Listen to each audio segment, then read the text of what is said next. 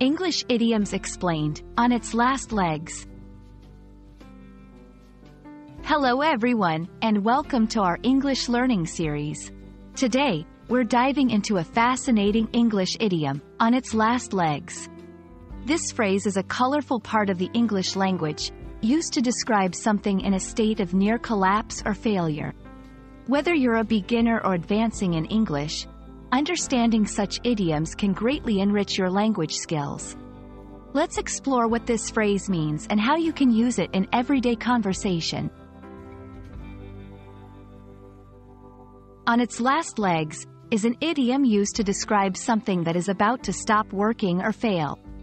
Originally, this phrase referred to a horse or other four-legged animal that was too weak or old to continue standing. However, today it's used more broadly. For example, if a machine is old and close to breaking down, or if a person is extremely tired and can no longer continue with an activity, they are said to be on their last legs. It's a metaphorical way to express that the end of something's functional period is near. To better understand this idiom, let's look at some examples. 1. My laptop is on its last legs. It crashes all the time now. Here, the phrase indicates that the laptop is old and not functioning well. 2. After running the marathon, I was on my last legs. This shows that the speaker was extremely tired or exhausted. 3. This old car is on its last legs. I need to buy a new one soon.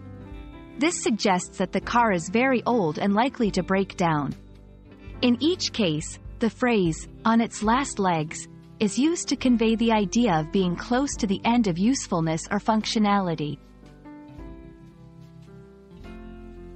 When using on its last legs in conversation, it's important to remember that it's a metaphor.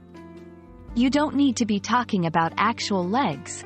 It's about conveying the sense of imminent failure or collapse, whether it's about an object, a person's energy, or even a business.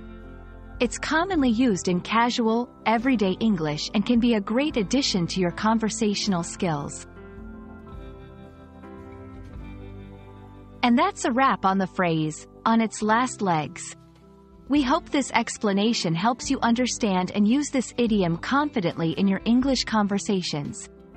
Idioms like these add color and depth to your language skills, making your English more natural and fluent. Keep practicing, and don't hesitate to use on its last legs next time you see something nearing the end of its rope. Happy learning, and see you in our next video.